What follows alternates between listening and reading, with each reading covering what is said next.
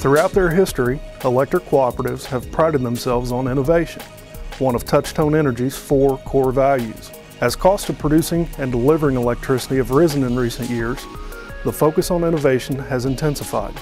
At Hoosier Energy, we're constantly looking at ways innovation and technology can help us in the strides we're making to improve efficiency and effectiveness.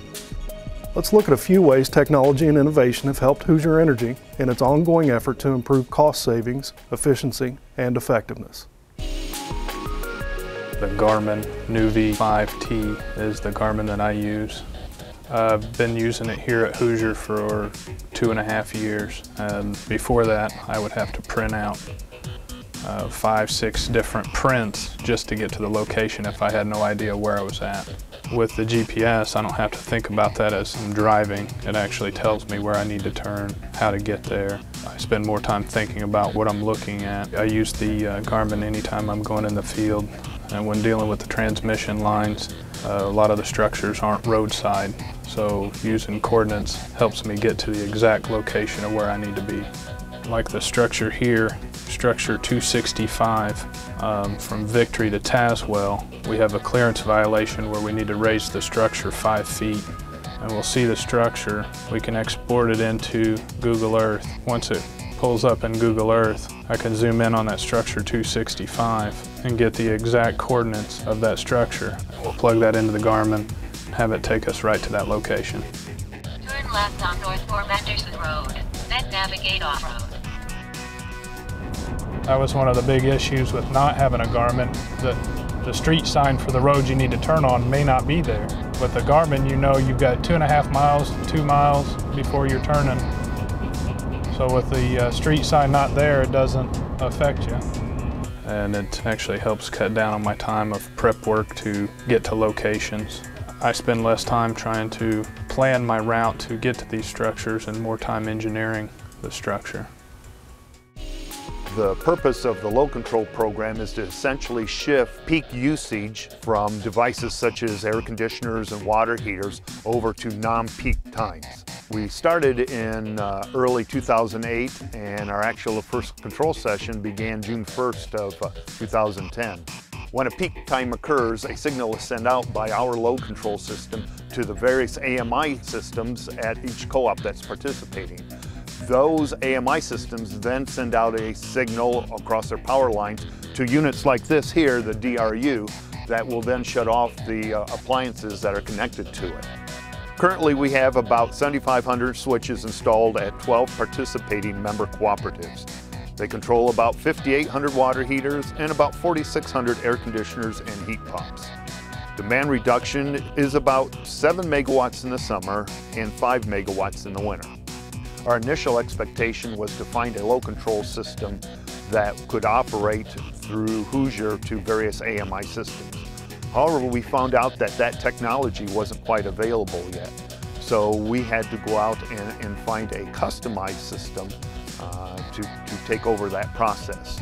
That worked out very well for us because GridPoint then was able to add some professional expertise into the system and to make it a very easy and well-constructed program. We certainly expect our load control program to gain in popularity as more co-ops implement the load control function through their AMI system. I have always had an iPad for outage. So when I was trying to figure out how I'm going to manage things, how am I going to keep things organized, I started setting things up like you probably do on your computer. You got a file, you got sub-files, and I talked to, here's a project, here's my vendors for it, here's their POs for it. That's all right here for me. I think the guys that are mobile, moving around, don't always have their same office they're sitting at. They can use the iPad. We had Heath Norick, Will Kaufman were some of the first guys to use it. Then it went out to a lot of asset managers, some of our engineers here. Its ability to hold information, get you the information, let you move around is what's really helpful. The fact that we came out here today and I could pull up and look at a schedule we're drawing, it really didn't save you a tangible dollar. It saved me from going back to my office. If I'm with a contractor, it saved their time. During an outage, and of course I'm working 10, 12 hours, it's gonna cut off an hour or two for me. If I'm not spending an hour running back and forth chasing paperwork, using up your time and having to get back to you later, we're using that effort somewhere else. So I wouldn't think that I saved you $1 per se today, but I saved you an hour. Then I saved the contractor an hour. That time all starts compiling, and at the end of the outage, if you're on schedule, on time, and you're saving hundreds of thousands of dollars by having this plant on schedule, that's where you're finally getting it. It gives me a lot of versatility I didn't have before. I'm able to take prints and copies of the contract. One version of the contract from URS to Hoosier Energy is 3,000 pages. So this gives me ability to take that anywhere, be able to access it in meetings, reference to it, and answer questions. Being able to have drawings out in the field to look at is important. Another time saver is in meetings. I'm able to take it and type notes in it directly. I can pull up action items and agendas that are sent in emails, not have to try and print them off before meetings. It saves me probably at least 30 minutes a day in not trying to take my computer to meetings. It also allows me to keep a daily log electronically, so it's not handwritten, so it's easily saved. This is an open area where you could get caught on a rotating piece of equipment. So we're able to document it, take a picture of it, and go back to the contractor for their recommendation on how we get that fixed. Virtualization is a technology which allows multiple servers and databases to run on a single hardware platform. As you see here, these are our 4 VM hosts. Right here is a single server. We have 100 of these consolidated into these 4 servers. We've reduced energy and cooling requirements by 96%. This is a single unit, low-end server. This is about $7,000. A high-end server can go as high as $20,000. We deduct the $150,000 for our VM solution. I would say that we've saved approximately $1.1 to $1.2 million in hardware costs. In addition to the cost savings, we've also increased reliability. In the past, if this server had hardware problems, it would go down and be unavailable.